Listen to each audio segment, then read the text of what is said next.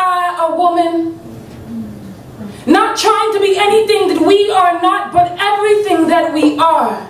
How could you think that our only name is mother or princess? Oh, I have too, have known some to have given birth, nurtured their bodies to swell like high tide moon, heard a second heartbeat crash against the shores of their soul, and some will rightfully be called superheroes. But somehow you will only notice how their apron doubles as a cape, as they have got to the many job classes and speeded bullet and pulled the family together like a locomotive and fed 7 miles with a single loaf of bread.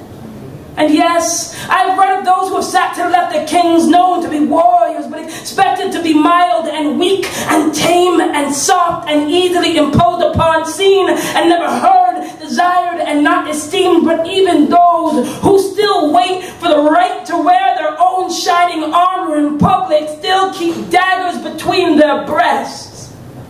So, if it is the meek who shall inherit the earth, then I am proudly from a long line of those who have been stricken from this world's will, those who have been inspired with the strength to the possessed in the history of women who have done more than birth and primped, women who have kicked ass and not took names. What would you call them? Those who have trekked through the abolitionary movement, moved vehicles with their bare hands, been accused of assassination, had blood and dirt beneath their nails, passed barb behind barb, became stars, died of radiation just to make it to the heavens, blasted off into the cosmos, sent themselves to the front line, staged coup d'etat and still ruled empires, had their bodies set on fire, was still ordained saintly, plowed and reaped and husked and mowed, sat behind the screens, broke through borders and broke records, spun and swept records, spun and swept records, danced after hours, learned to love as honestly as they laughed aloud,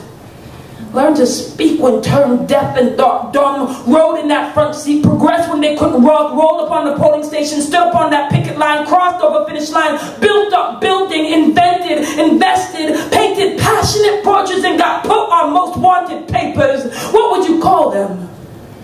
Those who have been the rib that inspired the man out of the boy. What would you call us? When we have tirelessly shifted from the rules set out for us and still got that job done.